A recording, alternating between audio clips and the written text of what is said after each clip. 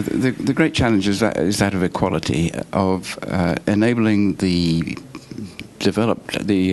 less developed world to reach the standard of living and the access to resources that we have in the developed world.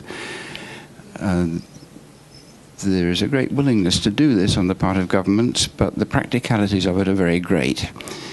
At the moment, the mining companies of the world, for instance, derive much of their raw materials from the developing world, and they're consumed in the developed world. The entire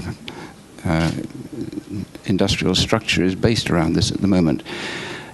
It clearly needs to change, and it's a challenge for the material scientists, my field, and for the technologists and other scientists of tomorrow to try to achieve this.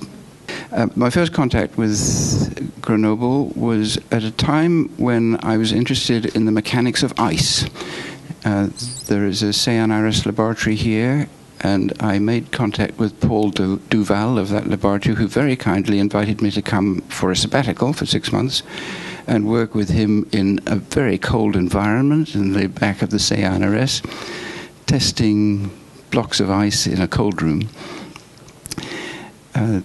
I had my family with me. We lived in Melun. We had an absolutely wonderful time, and the warmth and reception that I had in Grenoble remains with me and my family now.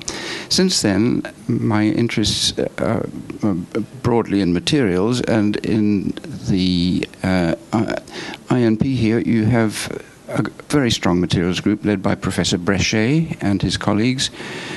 He translated one of my books, as a matter of fact, and it was because of this that I first met him. And we have never looked back. We have worked together ever since for at least 15 years, written books together, shared research students, more than anything else, discussed ideas and developed them. So it's been a very profitable relationship for me.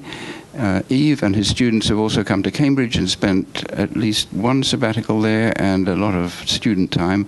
So it has been a reciprocal arrangement of great value to all of us.